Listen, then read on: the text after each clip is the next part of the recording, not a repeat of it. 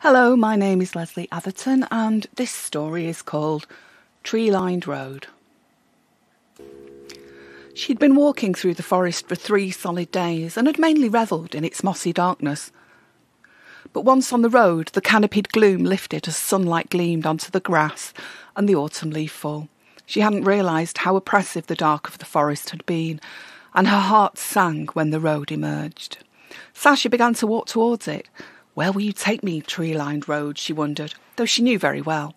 The road would take her to a town nestled in a valley, but it was also the route to the hills and mountains beyond.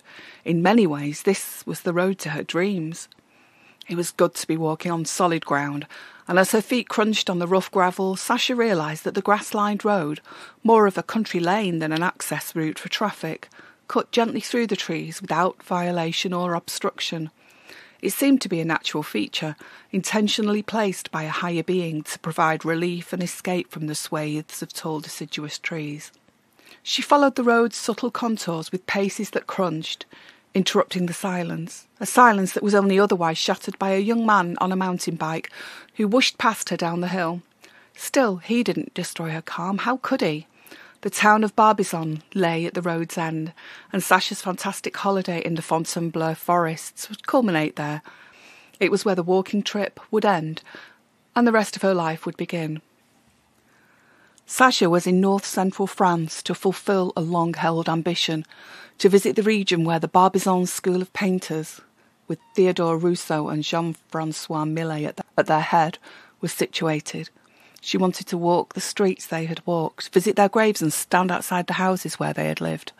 She wanted to consider the locations where the sheepfold moonlight might have been painted by Millet, or where he might have made studies of groups of agricultural workers for the potato harvest.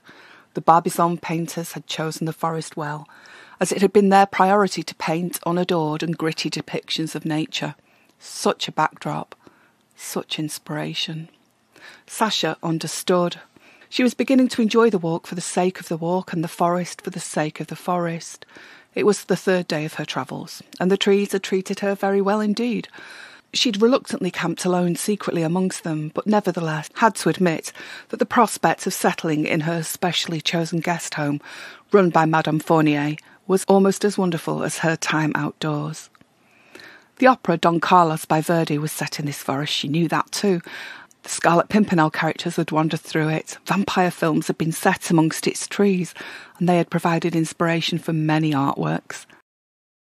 Sasha could feel the woodland's pull, everything being so different from her home life.